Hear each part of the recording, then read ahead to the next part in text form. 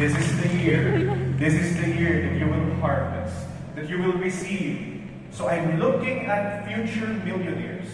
Woohoo! Yung nag-react lang ang magiging... May reaction pa! Amen. Drummer natin kalit. Gusto niya rin yung millionaire. In Jesus' name, amen. Amen. You know what? We all love to declare that. We all want to say that and to claim that. But you know what? Paano mangyari yun? Sige, you can sit down for a while. Sit down for a while. Para mangyari yun, dapat matuto rin tayo magbigay. Pakisabi sa kami, magbigay. Magbigay. Because we all want just to receive and to receive. But you know what? Para yumaman ka, kailangan kang magbigay.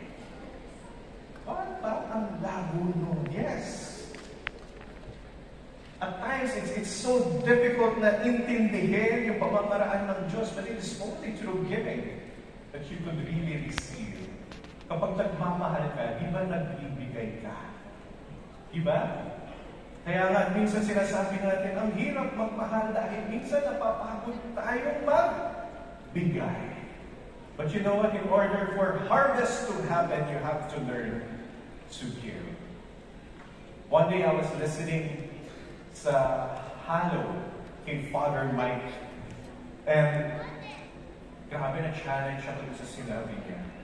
Father Mike said that mas naging favorable yung giving ni Abel kaysa kay Cain because Abel gave his first fruit. Pakisabi nga first fruit. First fruit. Yung pala si Cain, binigay niya lang yung excess. Pakisabi nga excess.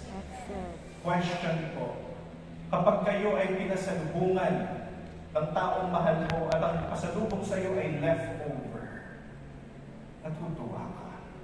Yung tira-tira lang, di ba parang dahil lang may tira, kaya lang binigay sa akin. Pero kung ang inuwi sa iyo ng taong mahal mo is something na talagang they ordered it, binili nila yun kahit mahal para sa iyo, do you feel love? Right?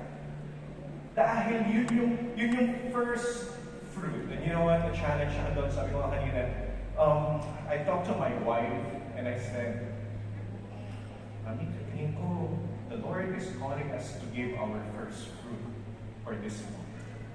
Nagkatingin lang kami. What? Talaga, yung first fruit ibibigay natin. Para bang nag-uusap yung mata namin kahit walang boses. At sinasabing, hirap ata. Paano yung diaper? Paano yung gatas? Paano yung gastos? But you know what? I love the response of my wife. Ang sabi niya, hindi naman nagpabaya ang Diyos. As we look back in the year 2022, hindi naman tayo pinabayaan ng Diyos.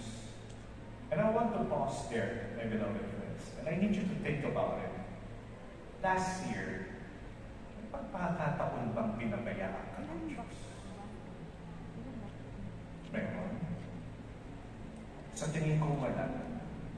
Wala pang track record ang Diyos na nagpabaya siya. Amen? And so I am challenging you right now. Give your first. Talaga? Yes. Give your first. So right now, hindi namin alam kung anong mangyayari sa amin because we gave our first fruit.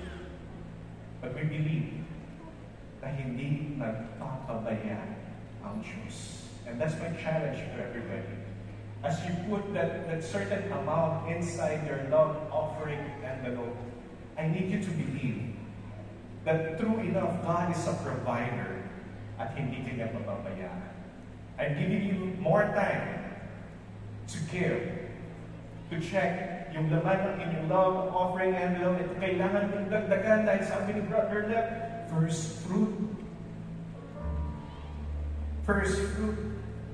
I need to give my first fruit and I need to believe. Go ahead. Sige, take your time. and then offer it to God. Are you ready? Are you ready to give, my beloved friends? Are you ready to give? Ginakabahan ko lang talaga para dagdagan mo. Are you ready to give, my beloved friends? If you're ready, wait for a while, if you're ready, I'm going to ask you to stand up, but when you stand up, I need you to stand up as somebody na natanggap niya na yung matagal niya ng pinagdanasan sa Diyos. I need you to stand up as somebody na yung pinag-pray mo pala answered prayer na kakay. When you stand up, I need you to stand up and parang tumayo ang isang milyonaryo. Wow! Are you ready? Mga milyonaryong misyonaryo ng Diyos, are you ready? Yes! And with the grace of God, everybody stand up. Stand up as we are all set to love and to give to Jesus. Raise up your love offering. Parang inaabot na sa Diyos. And yes, Jesus, receive our love offering to the Lord God. Lord, ang hirap po nito. Sobrang challenging, Panginoon. But mas tinitingnan mo ang laman ng aming puso kaysa sa laman ng envelope na ito. And we believe, O Lord God, that true enough, this is the year of harvest. This is going to be our year. This we declare in your mighty name, Jesus. Everybody shout, Amen. Amen. With smile in our faces, everybody.